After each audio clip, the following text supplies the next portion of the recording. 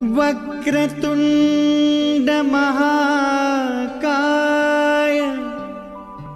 सूर्यकोटि समप्रभ। Hi friends, welcome back to मై channel. నేను మీ బాలాజీ కోసూరి। ఇప్పుడు వరకు మనం వెక్టర్ క్యాలిక్యులస్ లో లైన్ ఇంటిగ్రల్స్ లో కొన్ని ఇంపార్టెంట్ క్వశ్చన్స్ గురించి డిస్కస్ చేసాం। ఆ ఇంపార్టెంట్ క్వశ్చన్స్ గురించి మీరు చూడనట్లయితే కింద వీడియో యొక్క డిస్క్రిప్షన్లో ఇస్తున్నాను, మీరు అక్కడైనా చూడొచ్చు। ఓకే, ఈ వీడియో లెక్చర్లో మనం ఏం నేర్చుకుందాం అంటే 5th ఇంపార్టెంట్ క్వశ్చన్ గురించి డిస్కస్ చేద్దాం। సో ముందుగా మీరు నా ఛానల్కి కొత్తగా వచ్చినట్లయితే సబ్స్క్రైబ్ చేయండి, మరి పక్కనే ఉన్న బెల్ ఐకాన్ క్లిక్ చేసి ఫర్ ఆల్ అని పెట్టుకోండి। నేను ఏ వీడియో అప్లోడ్ చేసినా మీరు ఛానల్లో నోటిఫికేషన్ పొందుతారు। ఓకే ఫ్రెండ్స్, మరి అవి ఇంపార్టెంట్ క్వశ్చన్ ఏంటంటే find the line integral of f equals to u, y, - x, 0 and along the curve consisting of the 2 straight line segments. Okay, 2 straight line segments ఉన్నప్పుడు మనం ఏం చేయాలి? లైన్ ఇంటిగ్రల్ని ఫైండ్ అవుట్ చేయాలి। ఇప్పటివరకు మనం ఏం చేసినాం అంటే లైన్ ఇంటిగ్రల్కి ఫస్ట్ మనకి XYZ వాల్యూస్ ఇచ్చి, అంటే కర్వ్ వాల్యూస్ ఇచ్చి ఫైండ్ అవుట్ చేయమన్నప్పుడు చేసినాం, ఏదైనా సర్కిల్ ఇచ్చి ఫైండ్ అవుట్ చేయమన్నప్పుడు చేసినాం। ఇప్పుడు ఏం చేయాలంటే స్ట్రైట్ లైన్ ఇచ్చి 2 స్ట్రైట్ లైన్స్ ఇచ్చి మనల్ని ఇప్పుడు ఫైండ్ అవుట్ చేయమన్నప్పుడు మనం ఇప్పుడు ఆ వాల్యూస్ని ఫైండ్ అవుట్ చేయాలి। సో మరి వాల్యూ ఏందో క్యాలిక్యులేట్ చేద్దాం। సొల్యూషన్ ఫస్ట్ వన్కి ఆప్షన్ ఫస్ట్ దానికి దీనికి క్యాలిక్యులేట్ చేద్దాం। Given data రాసుకుందాం। గివెన్ డేటా ఏంటిది? వెక్టార్ ఫీల్డ్ ఏంటిది? Vector field f equals to y, - x, 0 okay, consisting 2 curves అన్నాడు। సో ఫస్ట్ దానికి సొల్యూషన్ రాసుకుందాం మనం। ఏంటంటే ఫస్ట్ మనకేమి ఇచ్చారు? And given the curve y equals to 1 and 0 is less than x is less than or equals to 0 is less than or equals to x is less than or equals to 1 and z equals to 0 అని అర్థం అవుతుంది మనకి। So ఇక్కడ z equals to 0 ఇచ్చారు కాబట్టి so z equals to 0 okay, z value మనకైతే అవసరం లేదు। సో మనకి దీన్ని ఇప్పుడు ఒక పారామీటర్ లాగా రాసుకోవాలి। ఓకేనా, ఎలా రాసుకోవాలంటే ఒక పారామీటర్ లాగా రాసుకోవాలి। మనకి ఎప్పుడు కూడా కర్వ్ అనేది ఏదైనా ఒక పారామీటర్లోనే ఇస్తారు। ఫర్ ఎగ్జాంపుల్ ఇప్పుడు ఫస్ట్ కొన్ని క్వశ్చన్స్ ఉంటాయి, ఎలా ఉంటాయి అంటే x equals to t, y equals to t square, z equals to t cube అని ఇస్తారు, లేదా x equals to cos theta, y equals to sine theta అని ఇస్తారు। అంటే థీటాలు కానీ టీలు కానీ అవి ఉంటాయి ఒక పారామీటర్స్। అంటే మనం ఏం చేయాలి? మనం ఫస్ట్ ఈ ఈక్వేషన్ మొత్తాన్ని కూడా ఇచ్చిన కర్వ్ను కూడా పారామీటర్లోకి మార్చుకోవాలి।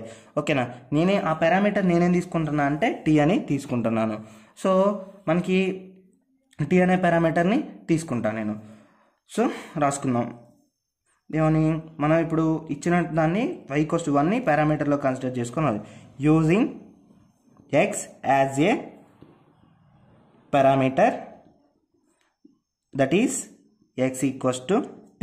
ఓకేనా, t వాల్యూ ఎక్కడ తీసుకున్నా x ఈక్వల్స్ టు t అని తీసుకున్నా, దట్ ఈస్ మనం ఏం రాసుకోవచ్చు? 0 is less than are equals to x is less than are equals to 1 కదా। సో అలానే మనకి ఏం రాసుకోవచ్చు అంటే 0 is less than are equals to t is less than are equals to 1 అని రాసుకోవచ్చు। ఓకేనా, ఇది మన మెయిన్ కండిషన్। ఓకే, మనకి ఏం కావాలి? f వాల్యూ ఉంది కదా, f వాల్యూ ఏమి ఇచ్చారు మనకి? y, - x, 0 కదా। సో దీన్ని ఏం రాసుకోవాలి అంటే y, x, 0 కదా। సో f వాల్యూ వాళ్ళే ఇచ్చారు, y వాల్యూ మనకి y వాల్యూ ఎంత ఇచ్చారు?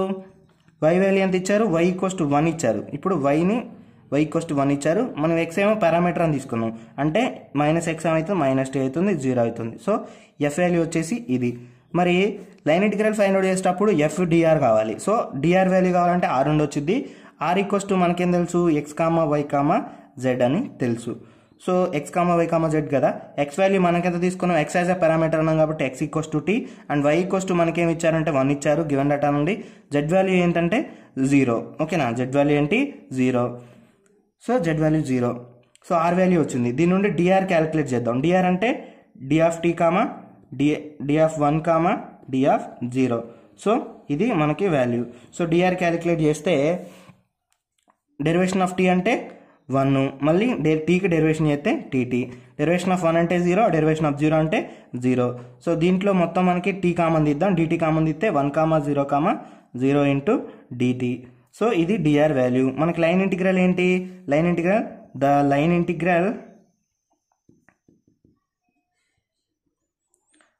Integral is మనకేంటిది? f dr। Okay, f dr। So f dr equals to line integral FTR equals to F value మనకి ఎంత తెలుసు 1, -t, 0 అని తెలుసు. ఓకే, మనకి ఎక్కడ నుండి ఎక్కడి వరకు ఇచ్చారు? 0 to 1 ఈ లైన్ ఇంటిగ్రల్. అదే కదా మనం పారామీటర్ తీసుకున్నాం. పారామీటర్ అనేది 0కి 1కి మధ్యలో ఉంటుందని తీసుకున్నాం. So curve from 0 to 1, curve integral, curve is 0 to 1. F value రాసుకున్నాం 1, -t, 0 అండ్ డిఆర్ వాల్యూ అంతా 1, 0, 0 ఇంటూ డిటి. ఇది ఎలా ఉంది? F1, F2, F3 and U1, U2, U3 అనుకున్నాం. మనకి ఫార్ములా ఉంది కదా, ఫార్ములా ఏంటది? Integral, curve integral F1, F2, F3 into U1, U2, U3. ఈ ఫార్ములా ఉంది కదా. సో ఈ ఫార్ములా ప్రకారం మనం ఏం రాసుకోవచ్చు అంటే F1 curve integral F1 U1 plus F2 U2 plus F3 U3 అని రాసుకోవచ్చు. సో ఇలా రాసుకున్నాం మనం. సో దీని నుండి ఇదే కదా మనకి. సో ఈ ఫార్ములాలో సబ్స్టిట్యూట్ చేద్దాం. ఇంటూ ఇక్కడ డిటి ఉంది. సో ఇక్కడ డిటి మర్చిపోయిన 1, 0, సో ఇది ఫార్ములా, డిటి అవసరం లేదు దీంట్లో. సో ఇది దీంట్లో సబ్స్టిట్యూట్ చేయాలి మనం ఇప్పుడు. సో ఆ వాల్యూని ఫార్ములా ప్రకారం రాసుకుందాం.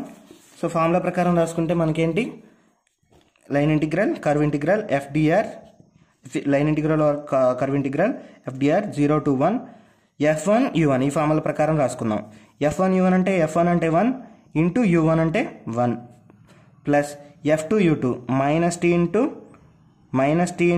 F2 అంటే U2 అంటే 0 ప్లస్ F3 అంటే 0, U3 అంటే 0 హోల్ ఇంటూ తర్వాత ఏముంది మనకి?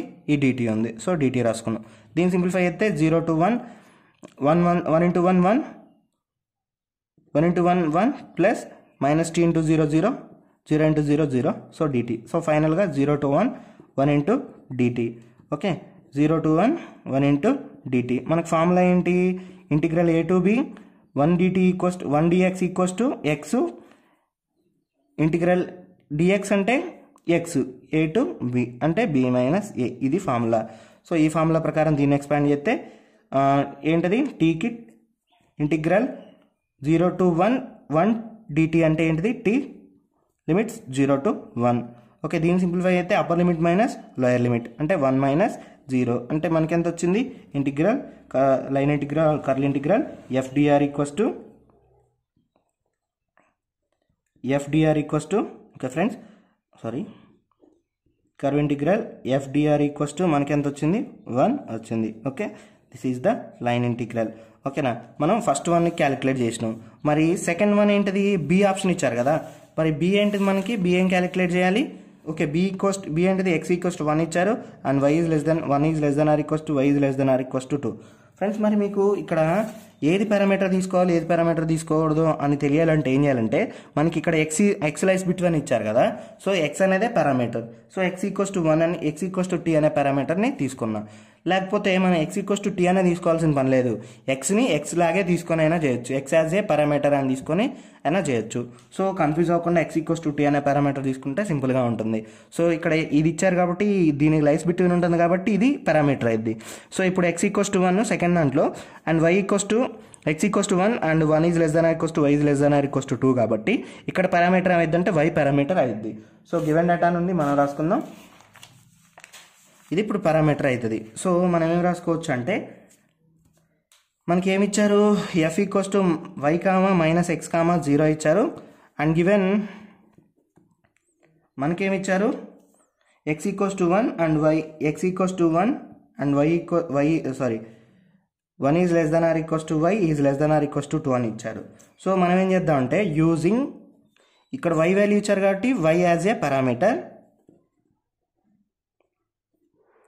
y as a parameter, that is y equals to parameter as t. ఓకేనా, t లాగా తీసుకున్నా. So y equals to t అని తీసుకున్నాం. So y equals to t తీసుకున్నాం కాబట్టి అండ్ మరి ఇంకేం తెలుసు? And t is lies between. ఓకేనా, దీని నుంచి చూడండి మనకేమి ఇచ్చారు? 1 is less than are equals to y is less than are equals to 2 అని ఇచ్చారు కదా. సో దీని నుండి ఏమని రాసుకోవచ్చు అంటే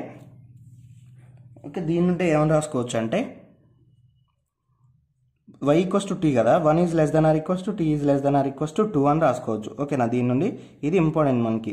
సో దీని నుండి t ఈజ్ లైస్ బిట్వీన్ మనం రాసుకోవచ్చు 1, 2 అని, 1 అండ్ 2 అని రాసుకోవచ్చు. ఓకేనా, ఇది పారామీటర్. తర్వాత మనం ఇంకేం రాసుకోవచ్చు? ఓకే, మనకి ఇలా రాసుకున్నాం. ఇప్పుడు చూద్దాం, మనకి ఏమని తెలుసు, ఎఫ్ ఈక్వల్స్ మనకి ఏమి ఇచ్చారు, why comma minus X comma 0, XY వాల్యూస్ని సబ్స్టిట్యూట్ చేసుకున్నాం. సో వై వాల్యూ అంటే మనకి ఎంత తెలుసు, వై వాల్యూ అంటే మనం వై యాజ్ ఎ పారామీటర్ అని తీసుకున్నాం కాబట్టి వై వాల్యూ టు టీ, మరి మైనస్ ఎక్స్ వాల్యూ అంటే ఎంత, మనకి ఎంత ఇచ్చారు, ఎక్స్ ఈక్వల్స్ టు 1 అని ఇచ్చారు. సో 0. సో ఫైనల్గా F equals to tea comma minus 1 comma 0. Okay, మరి డిఆర్ వాల్యూ క్యాలిక్యులేట్ చేయాలి. ఎఫ్డిఆర్ కదా, లైన్ ఇంటిగ్రల్ ఎఫ్డిఆర్ కదా. సో డిఆర్ వాల్యూ క్యాలిక్యులేట్ చేయాలంటే ఆర్ వాల్యూ నుండి వచ్చింది, అది position vector are equals to మనకేంటిది X comma why comma Z. So X value ఎంత తీసుకున్నాం, ఎక్స్ ఈక్వల్స్ టు 1 అని వాళ్ళే ఇచ్చారు, వై అనేది పారామీటర్ అని తీసుకున్నాం కాబట్టి why equals to tea, and Z equals to మనకి యాక్సెస్ ఇవ్వలేదు కాబట్టి జెడ్ ఈక్వల్స్ టు 0. ఓకేనా, Z equals to 0. Next are equals to మనకి ఏంటి 1 కామా టీ కామా 0. దీన్ని డెరివేషన్ చేద్దాం. డెరివేషన్ చేస్తే D of 1 D of tea and D of 0 calculate చేస్తే DR equals to D of 1 అంటే 0, డి ఆఫ్ టీ అంటే 1. Okay, D of 0 అంటే 0, derivation of 1 0, derivation of tea అంటే 1, మళ్ళీ డెరివేషన్ టీకి చేయాలి. So dt next 0. So DR కదా దీంట్లో, సో ఇది డిఆర్ కదా. సో డిఆర్ నుండి మనం డిఆర్ ఈక్వల్స్ టు దీంట్లో డిటీ కామన్ ఇద్దాం, 0 కామా 1 కామా 0 కామా డిటీ, ఇది డిఆర్ వాల్యూ. ఇప్పుడు మరి లైన్ ఇంటిగ్రల్లో ఈ ఎఫ్ డిఆర్ వాల్యూస్ని సబ్స్టిట్యూట్ చేద్దాం. సో ఎఫ్ డిఆర్ వాల్యూస్ని సబ్స్టిట్యూట్ చేస్తే మనకేమొచ్చిందో చూద్దాం. సో మనకేముంది, మరి line the value of the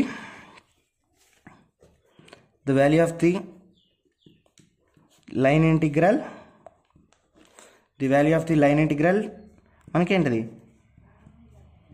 line integral curve integral FDR equals to F అంటే మనకెంత, ఎఫ్ వాల్యూ మనకెంత వచ్చింది ఇక్కడ చూద్దాం. ఇది tea comma minus 1 comma 0, tea comma minus 1 comma 0, and DR value ఎంత వచ్చింది 0 comma 1 comma 0 into dt. Okay friends, నేను ఇప్పుడు చేసే వీడియో లెక్చర్స్ని చూసుకుంటే మీకు ఈ యూనిట్ మొత్తం కవర్ అవుతుంది. Okay, F into DR. Next దీన్ని ఇదేమో F1 F2 F3 లాగా ఉంది, ఇది U1 U2 U3 లాగా ఉంది. ఫార్మ్ లైన్ మనకి F1 U1 ప్లస్ అంటే T into 0 plus next F2 U2 అంటే -1 into 1 plus next F3 U3 0 into U3 అంటే 0. ఓకేనా, తర్వాత ఇది DT. ఓకే ఫ్రెండ్స్, సో దీని నుండి ఫార్ములా ఇది T ఇంటూ 0 మొత్తం ఏమవుతుంది ఫ్రెండ్స్, ఇక్కడ మనం మర్చిపోయిన లిమిట్స్ ఏంటాయి, వాడు ఏమి ఇచ్చిండు, కర్వ్ అనేది 1కి 2కి ఉంటుందని చెప్పినాం, మనం తీసుకున్నాం కదా curve. So 1 to 2 curve integral, ఆ కర్వ్ ఏంటిది 1 to 2 పారామీటర్ తీసుకున్నాం, y equals to tea parameter తీసుకున్నాం. ఆ పారామీటర్ ఏంటిది టీకి 1కి 2కి మధ్యలో ఉందని తీసుకున్నాం, 1కి 2కి ఉంటుందని తీసుకున్నాం. సో ఆ కర్వ్ ఏంటిది 1 to 2 1 to 2 1 to 2 2 ఇంటూ 0 అంటే 0 ప్లస్ -1 ఇంటూ 1 అంటే -1 plus 0 into 0 0 plus dt. So ఫైనల్గా మనకి ఏమొచ్చింది, ఇంటిగ్రల్ 1 to 2 -1 డిటీ అంటే మైనస్ని బయట రాసుకొని 1 to 2 డిటీ. అంటే దీనికి మన ఫార్ములా ఉంది కదా, సో ఫార్ములా ఏంటిది మైనస్ ఆఫ్ టీకి ఇంటిగ్రల్ డిటీ అంటే tea, upper limits 1 to 2. So మన upper limit minus lower limit చేసుకోవాలి, -2 - 1 2 - 1 చేస్తే ఎంత వచ్చింది 1, సో 1 మైనస్ ఇంటూ 1 వచ్చింది. సో ఫైనల్గా మనకి ఎంత వచ్చింది -1 రావడం అయితే జరిగింది. So integral F DR. Okay, this is the value. Okay friends, మరి ఇలా మనం లైన్ ఇంటిగ్రల్ని స్ట్రైట్ లైన్ ఇచ్చినప్పుడు ఫైండ్ అవుట్ చేస్తాం. ఓకే ఫ్రెండ్స్, మరి ఈ వీడియో మీకు నచ్చితే లైక్ చేయండి, తప్పకుండా సబ్స్క్రైబ్ చేయండి ఫ్రెండ్స్. మరిన్ని వీడియో లెక్చర్స్ కోసం మన ఛానల్ని అయితే సబ్స్క్రైబ్ చేసుకోండి. Thank you for watching.